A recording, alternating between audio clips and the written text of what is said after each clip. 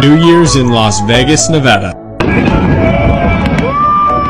After a long day of flying and eating carnivore crisps, We finally arrived in Las Vegas. We arrived at our hotel and were blown away by the amazing decor at the Cosmopolitan.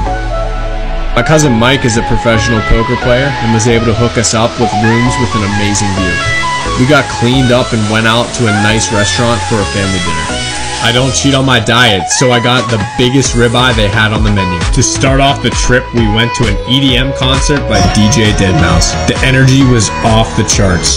The next day, we went to a Cirque du Soleil show. This was one of my favorite parts of the trip. After, we rushed back to our hotel to catch the fireworks show.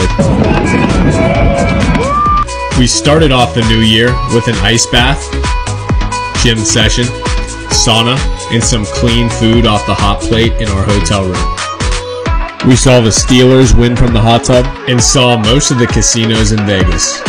We topped off the trip with a boat ride and a song.